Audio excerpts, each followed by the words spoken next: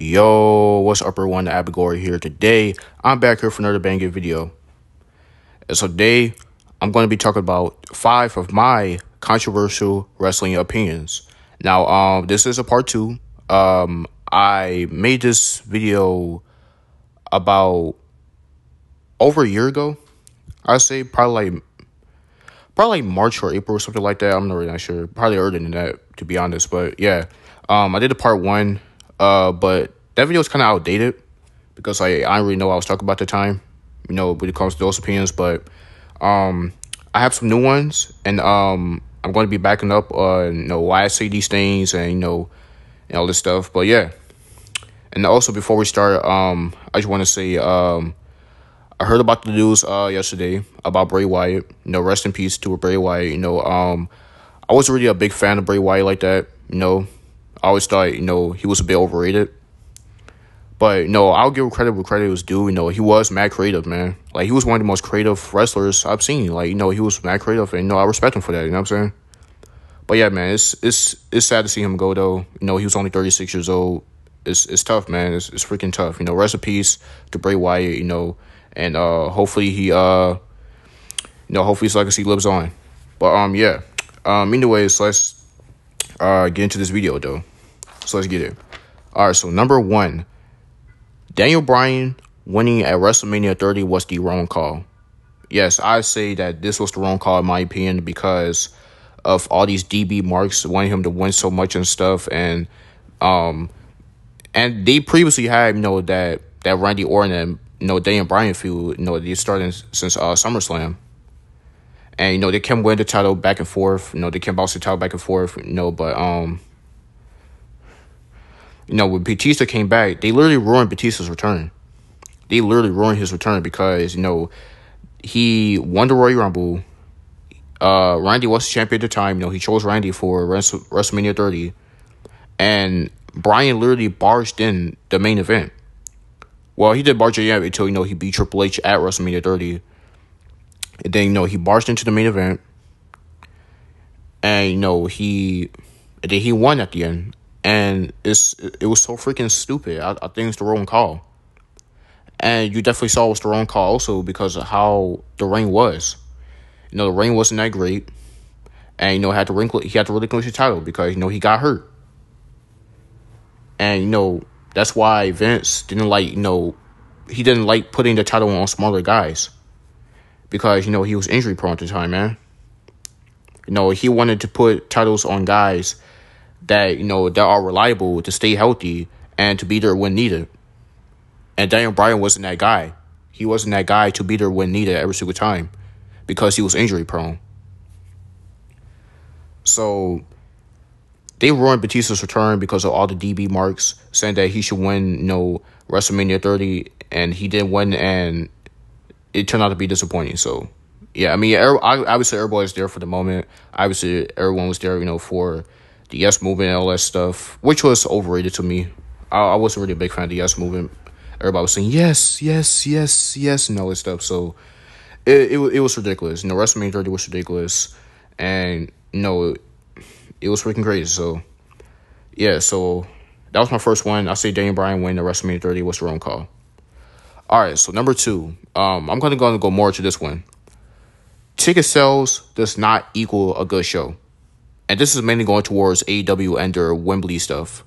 Because I'm seeing all these AEW marks making excuse after excuse after excuse about Wembley, bro.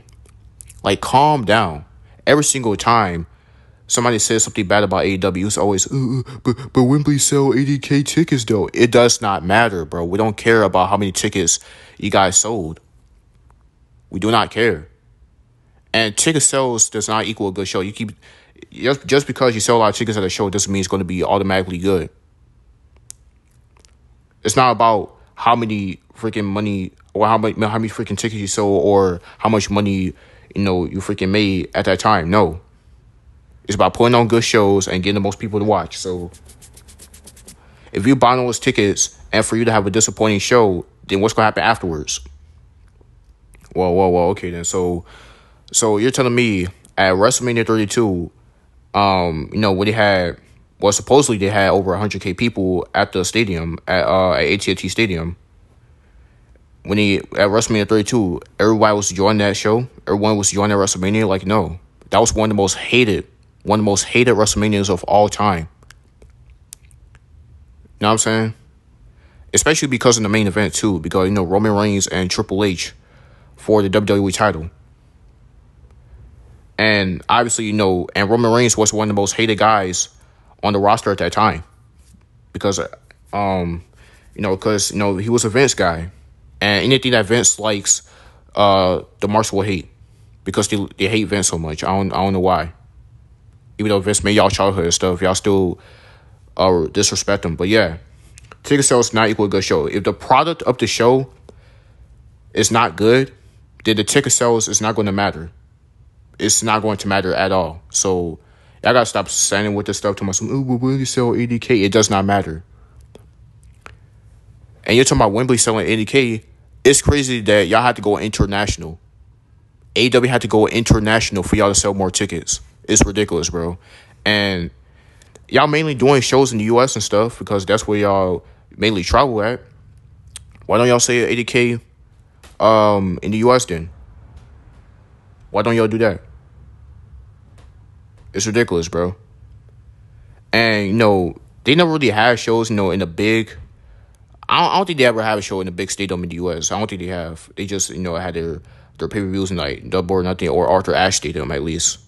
But still, if AEW was to have a show as big as All In the U.S. in a football stadium, y'all really think y'all sell those same 80K tickets? And if y'all did sell those 80K tickets, how would the show be? How would the pay-per-view be? Because so far, All In is not that good. It's really not that good of a car right now.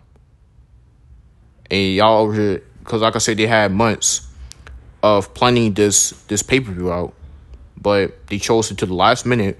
And y'all were complaining the same thing about Vince. Y'all were talking about, oh, Vince is waiting to the last minute to book some pay-per-view matches. AEW is literally doing the same thing. And y'all just letting it slide. Like, come on, man. No. Like, where's the consistency in that? Why don't y'all call out AEW for that? If Vince was doing the exact same thing when he was booking the show. Come on, man. Like, wrestling fans need to be more consistent when it comes to complaining. Because if you're going to complain about one thing, you might as well complain about the other. Complain about it all together. Don't just complain about WWE because y'all hate WWE, y'all love AEW. Like, no. It does not work like that. But yeah, ticket sales does not equal a good show. It does not equal a good show at all. It's all about the quality of the product and how good the show is. So yeah. Opinion number 3. Kenny Omega is the most overhyped wrestler in the past decade. And no, this is literally some of the stuff I said in my last video. Like, what is so great about Kenny Omega? What is so great about him? And the Young Bucks too.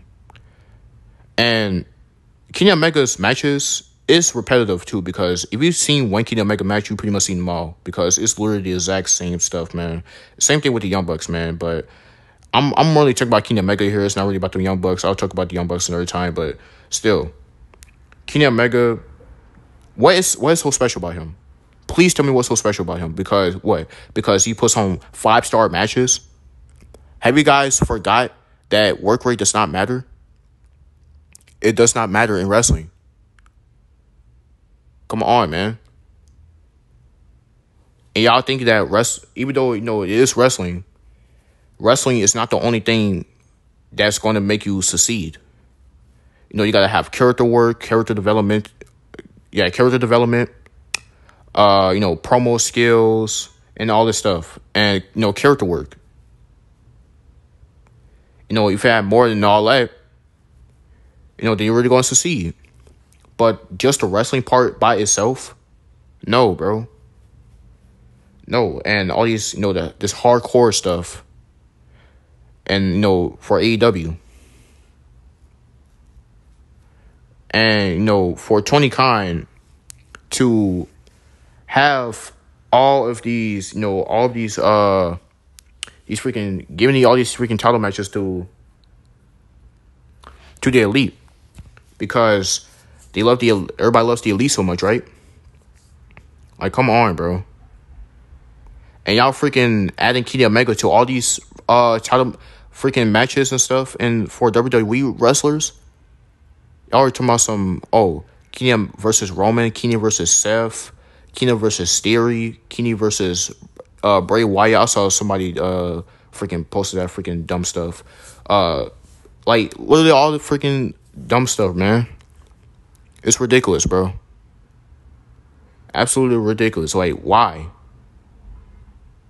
Like, why y'all putting Kenny Omega in these random matches that y'all know damn well y'all not going to see anywhere in the freaking future? Anywhere. Y'all not going to see that a day in y'all lifetime. And if Kenny Omega was to go to WWE, he would be a freaking jobber. This man would be a jobber. He would not survive in no WWE. If he's complaining about Marks hating him and, well, not Marks hating him, but casuals hating him on his freaking Twitter and stuff, he's not going to survive in WWE. He's not. He's going to be booked like a jobber. I don't think Triple H is that dumb to sign somebody this marky. But Triple H, he was signing people from the Indies, in NXT and everything. But that was mainly because of their hype also. But still, Kenny Omega, man, he could stay away. This man could stay away, bro. So yeah, that was opinion number 3. Kenny Omega's the most overhyped wrestler of the past decade, and I still stand by that, okay? Alright. Opinion number 4. Tony Khan is the worst booker of all time. Yes, I still stand by this after, I made that Tony Khan video on him last year. I said that Tony's the worst booker of all time. People will call me stupid and dumb for that, but it doesn't matter. I still stand by this, and I still believe that Tony Khan is the worst booker of all time. Not just in AEW, no. Of all of wrestling. All of the wrestling world. Worse than Triple H. And Triple H is not doing that great either lately. He's not doing that great either. Like, have you not seen the type of nonsense Tony has booked ever since AEW started? Come on, man. You add in all of these titles for you to not do anything with them. And it's not being elevated to be, important. How does the Trios titles feel important right now? How does the All Atlantic title feel important right now? And what about Chris Statlander? When's the last time she showed up on TV? What in the world? This girl won a TBS title. She had a couple defenses, and she's just gone for weeks. What is happening? Tony really does not know what to do with the women's division, man. He really doesn't. And he just loves shoving Britt Baker down your throats. Britt Baker, one of the most green wrestlers on the roster. Come on, man. Y'all complain the same thing about WWE. Also, what's the consistency in this? How come y'all was complaining about John Cena and Roman Reigns being shoved down your throats when it's going full time? Where's the consistency in this? How come y'all don't come out AEW for shoving Britt Baker down your throats? She was literally getting title match after title match after title match, and y'all still let it slide. Like, it's ridiculous. Like, stop. And what's so special about Britt Baker? I'm telling you, like, AEW has some of the most overrated wrestlers. Like, oh my God. Man, so much for indie wrestlers, right?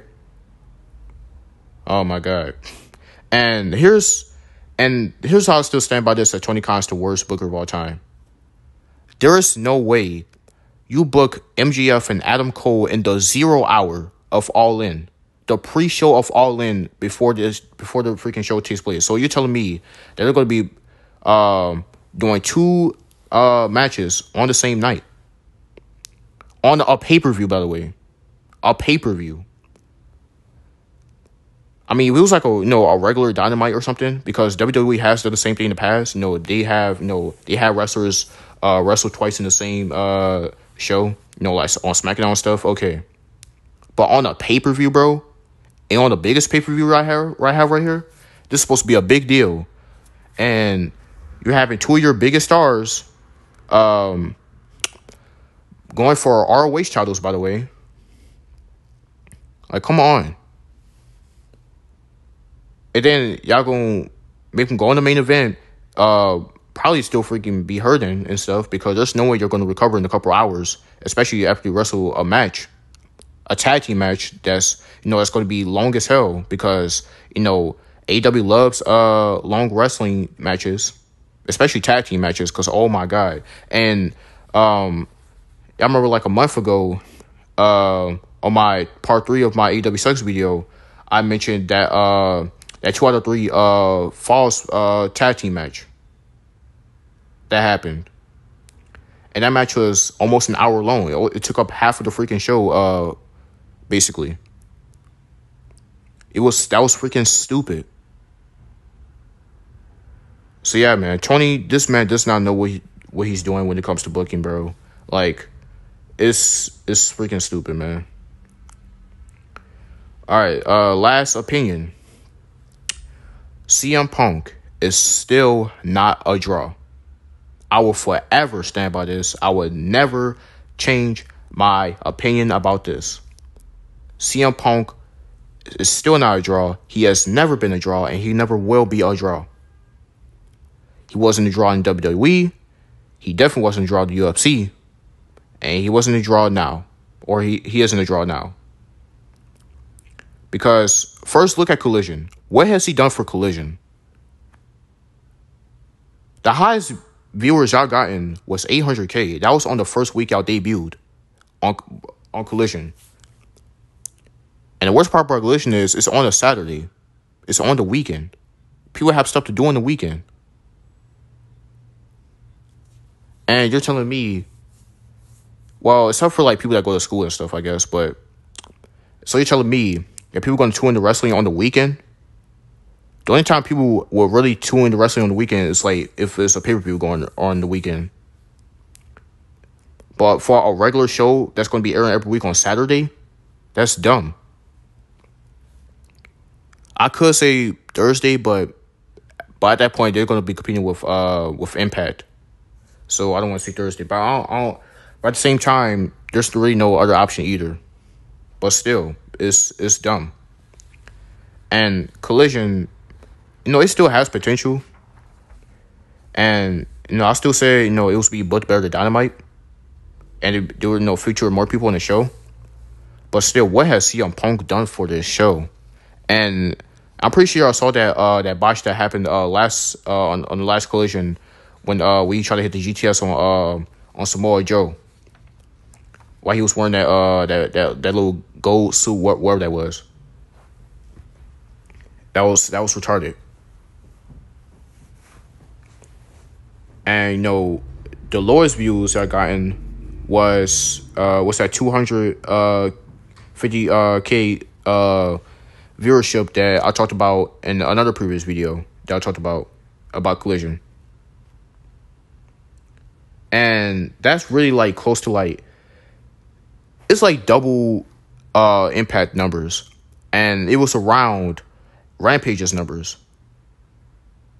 And Rampage is not even interesting anymore either. I don't know why they're still doing Rampage right now, but yeah. CM Punk, the CM Punk hype is over. CM Punk is not that interesting. He never was interested, man. And this guy, people be overrating this guy so much. And this guy, man, oh my god. This dude CM Punk. It's your boy CM Punk back at it again, y'all. Oh my god. CM Punk will forever not be a draw. Whatever he does in the show is not going to worth anything. And it's not going to be worth it for these neckbeards that freaking watch wrestling all day, every day. So yeah, man. That's pretty much it. That's my 5 of my controversial wrestling opinions. Pretty much unpopular wrestling opinions. And comment down below popular wrestling opinion do you have? And, what do you think about, the Bray Wyatt passing us, everything that happened? And, yeah, that's pretty much it. I'll see you guys later. Peace.